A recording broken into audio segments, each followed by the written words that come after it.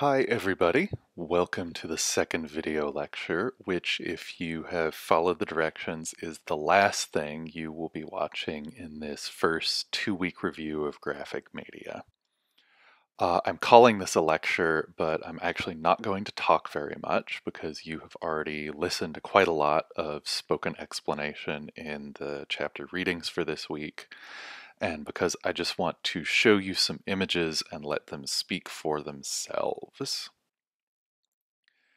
We've looked this week at how visual images and mental images or concepts are related, and I want to give you one more illustrative exercise and talk a little bit about where we're going to go from here in the course as we start bringing in different kinds of media as well. So first, I'm going to show you a few different graphics that are all representations of a concept you're already familiar with, and then we'll talk about them as a set at the end. So here we go.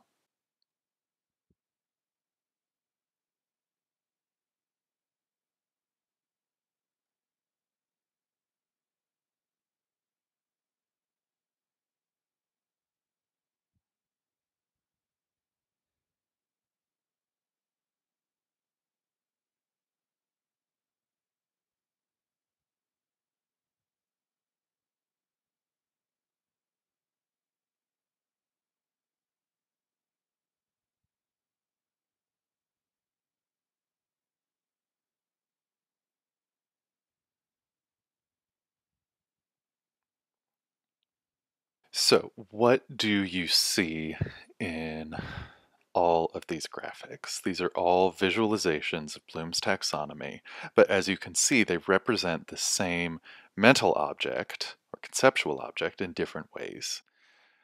Just to point out a few things, if you look at the stack versus the expand, they both emphasize 6 layers, but one is stacking upwards and one is expanding outwards. And if you notice, the final layer of creating is the smallest up here, and then it's the biggest over here. So what does that do in terms of how you mentally represent the relationship between these different layers?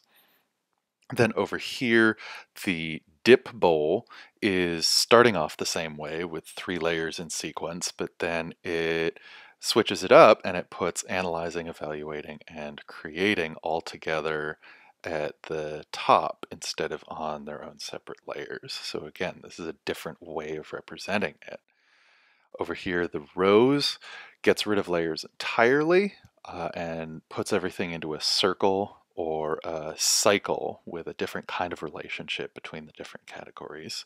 While the matrix over here adds a second set of layers to create this grid pattern. So all of these are different perceptual images representing the same mental image in a way.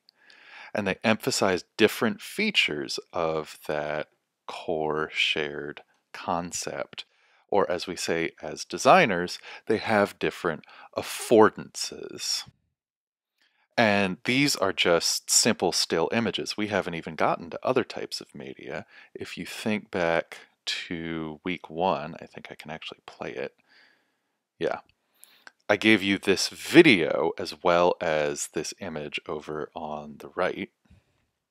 And so the video uses not just text and image, but also motion and speech, and this weird narrative about lemons to explain Bloom's taxonomy. So again, the affordances, the ways that we intuitively interact and make meaning with different media can make a big difference to what we ultimately learn about something that's being communicated and how we remember it. Bill Cope pointed out some of the differences just between text and image in the 6th video from this week's chapter, like how writing is very good at telling a story over time with relationships that are determined by cause and effect and things that happen one after the other. Well, images are very good at showing other kinds of relationships, spatial relationships or conceptual relationships in the case of diagrams.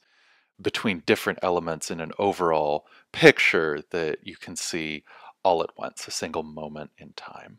And that's really just one example, one first step in understanding how different media have different affordances and are well suited to different ways of communicating information. But the take home point from this week's readings isn't that it's all different and all is chaos and woe be unto ye. It's that different medias have different affordances, but we can learn to analyze them with a consistent process so that we can make pedagogical decisions about what kind of media to use in a lesson and how to best present concepts in a way that will support our learning objectives.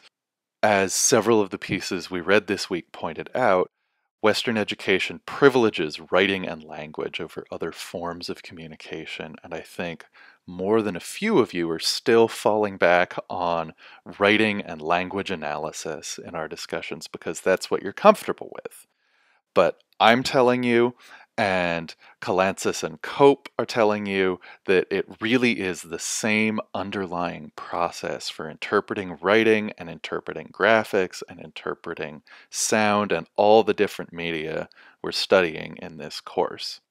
And once you get comfortable with that process, that's when we are really going to make progress. But you have to try to relax your language brains a little bit and start observing media elements other than words.